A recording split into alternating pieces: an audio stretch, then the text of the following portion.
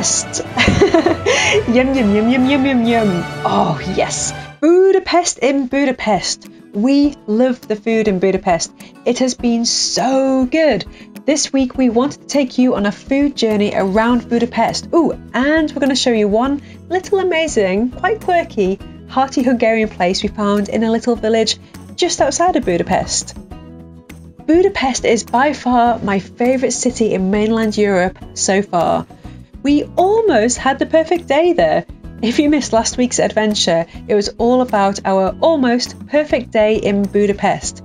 But this week is all about the food. We tried so many great foods in Budapest and Greater Hungary. The variety really blew us away. There really is an epic food culture in Hungary, which makes sense. It's called Hungary. Okay, these are our 5 favourite places to gorge. Because it's on. Keep my fingers crossed. Oh yeah, it's on. I am super excited to be here in the food market. This place is called Hungary. We've got a sleeping baby. Oh, cute. And a very hungry papa. Let's go.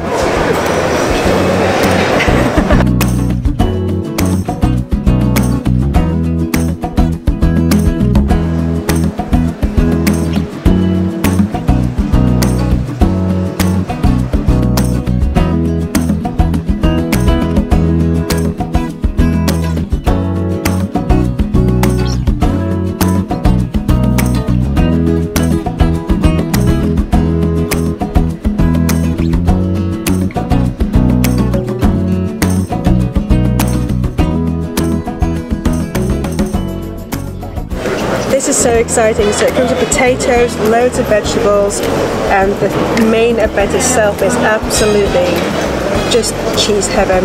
Cheese, chicken and bacon and gooey stuff heaven. I am so excited. We're here in the market and everywhere you look there's amazing food. It's been really hard to choose and we've gone for schnitzel. Now I always thought schnitzel was just like breaded chicken stuff, but look at this. We picked this because there's loads of burnt gooey bits, cheesy. I'm not too sure what's in it. We nicknamed it the lump. When we saw it, it just looked like a lump of amazing food. So I'm going to give it a go. Look it straight in. Oh. Whatever meat is in there, it's soft. Okay, here we go, look at this. I think it's either onion or bacon, there's cheese, there's chicken, there's sauce. Let's see what it's like.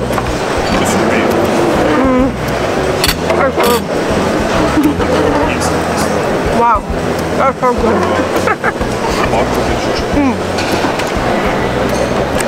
Super tender. It's actually quite sweet. I didn't expect it to be sweet. It's very creamy. There's loads of cheese in there, so creamy sweet sauce, probably some tomatoes. I'm gonna stick in. This is amazing.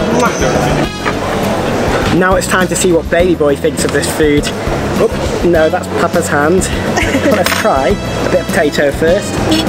What do you reckon? Give that a go? He's just woken up, so he might not be as enthusiastic as me about this. Hold on, I'm going to give it a go too. I've only got one hand, so I can't carve the meat apart, but what I can do is I can take a bit of this cheese. Oh yes. There we go. Oh, look at that. Oh, that's good. A mush of well-cooked, juicy vegetables and creamy, stringy cheese. Mwah. This market is incredible. The market is full of foods from all around the world. I thought this was Asian at first, but it's actually Russian. I've never tried Russian dumplings before. To me it looks Chinese. Got some kind of cream on there and who knows what's inside. It's a dumpling, you can't see. Hope it's nice. Let's see. Oh, that's delicious. Wow. So, there's no spice in it. I expect it to be quite spicy with it being a dumpling, but because it's a Russian dumpling, it's just basically meat and dumplingness. That's pretty good. Delicious.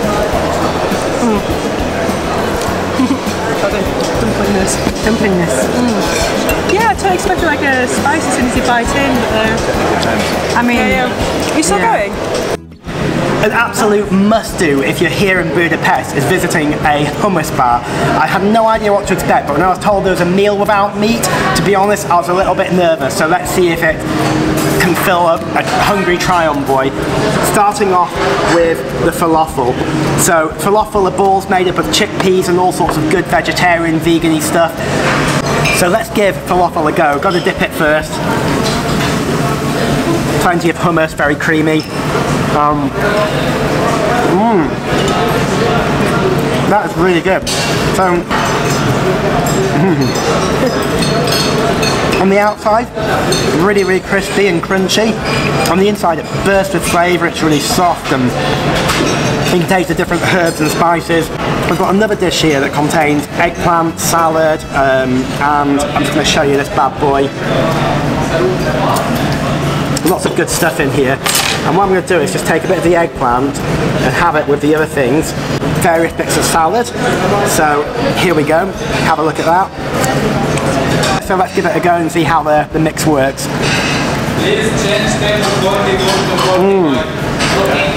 That is really good. So the eggplant is slimy, but in a good way. It kind of mixes up with the egg and gives it a kind of proteiny feel, and then you've got the hummus. It's actually quite a satisfying, filling combination, yet also quite creamy and full of flavour. So far, although there's no meat in this meal, it's really doing the job. It's satisfying, it's filling. Talking of which, every meal I have, I like to do what's called the try-on mouthful. Now the try-on mouthful is basically where you take a bit of every single food on the table, put it all on one fork or just in your hand, and try it all together. So with a meal with this much variety, that's quite an exciting concept. So let's start with some bread. Just tear that bread off. Look at that. This bread is freshly baked on site here. We're going to pop a bit of falafel into it. I'm going to break the falafel up so I can fit more in with it. Good scoop of hummus and salad. Bit of the egg. Get some eggplant in there. But definitely need to have some chips. That's essential for a try-on mouthful. There's some tasty looking sauces here as well. It looks like a kind of salsa sauce. Definitely need some of that in there. I think I should put some more hummus on top. There's still space here. There you go, dribbling that. That is the try-on mouthful, so let's give this a go. No table manners here, just sheer satisfaction. Oh.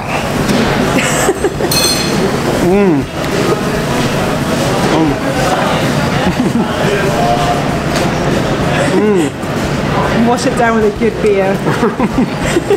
Love it. And we are in a hummus bar. I don't think I gave the hummus enough love. If you have hummus from a supermarket, it's usually quite thick and usually a bit of texture to it, but this stuff is a bit different. So, if you have a look at the hummus, it's really creamy and a little bit more runny than you'd normally find it if you brought it from a supermarket. So, that is really good. So, it's really creamy flavour as well as a creamy texture. It's different to any hummus I've had before. It's almost like a sauce on the bread, and it just sits really nice in your mouth. It's a delicious, delicious hummus. I'd like to have this again. One of my favourite things about Budapest is cheap pizza on the street corners. Not too sure about that name, but we have found what looks like an amazing goulash place. Come inside and have a look. Thank you. There you go, good service at the door. Okay, come and have a look at this. Oh, a selection of incredible looking pickles. We've got gherkins, beetroots, pickled peppers, pickled cabbage. Oh, feast your eyes on that, but hold on, here's a main treat. Look at this spread of food. Wow. Do you know what you're ordering yet? And yes. Just over there you'll have seen the goulash, so I'm going to try one of these goulashes. We're in Hungary, this is a place to do it, and I'm going to torture you by showing you the goulash and let you know what it tastes like. Well, the country name is Hungary, and we have a hungry baby, and we also have a hungry papa, so we'll just get him fueled up on some potatoes. So this is our first dish. I can't believe this is small, but basically you've got some garlicky potatoes, some meat and gravy all mixed together. I think baby boy wants some more of that. That's going down well. So it looks like it's going to be tasty. Looking forward to trying that. And this is a goulash. So goulash It's basically a soup. It's got large chunks of beef. I'm told this is homemade, so it looks awesome. And around the edge, these are not dumplings, these are actually noodles. They said this is the way that you have Hungarian goulash, with the noodles as well. So let's give these bad boys a try and I'll let you know how they work out. We'll start off with the potatoes. So definitely need to get some of the meat onto this too. There you go. This looks delicious, look at that. Oh wow. Very garlicky and full of rich flavour. It's quite tender meat. It feels like it's been cooked for a long time in the gravy of the potatoes, which has kind of made it go into this beautiful mush. What meat is that? I love the meat. The meat is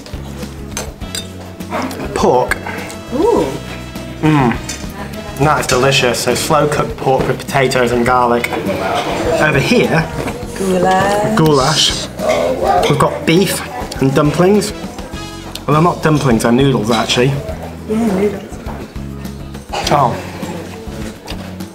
We've got a rich, creamy, tangy, tomatoey sauce that just clings to the meat. The meat's really tender, again, been cooked for ages. We've mixed some onions in with this. I think baby boy wants to try. So, Here we go. here we go. What do you reckon? Give that a try. There's goulash, baby.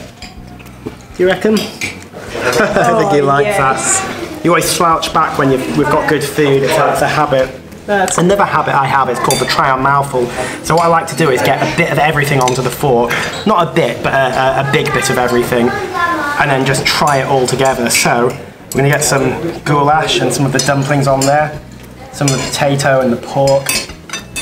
And all in one mouthful. Here you go. This is the try on mouthful. Oh. Match made in heaven. That is delicious. The fifth and final has to be the cupcake bars. Oh my word.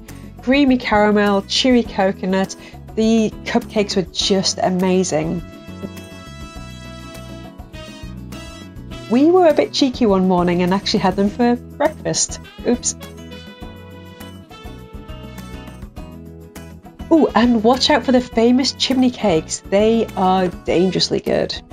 We love the food culture. I'm so sorry we couldn't share all of it with you. We had everything from local hearty Hungarian to far-flung Vietnamese to random pizzas and falafel wraps costing less than £2 through to bistro tempura prawn mango salads costing around £6. Full disclosure, the tempura prawn mango salad would have made the list, but I may have ate it too quickly. Sorry, please don't judge me. Please don't hate me. It was just so full of prawny goodness, I couldn't resist. Sometimes the hardest thing about making food vlogs is that we don't get to eat it straight away. The hardships we go through for you guys. Have you ever tried Hungarian food? Let us know in the comment section below. It is exactly what you need after a good swim. Speaking of swimming, make sure you check out our video from last week. It was mostly about epic thermal baths and a little bit about me being an idiot and thinking jumping into freezing cold water is a good idea. Was a good idea. I don't think it was a good idea. Yeah, but you might want to see that video. Next week we are trying to find a mysterious place in Hungary called Salt Hill. We've heard whispers of it, but we can't quite seem to find out exactly what it is or where it is, but it should be fun. If you are new to the channel, join us, hit that subscribe button, join the family, and we will see you next week for more adventures.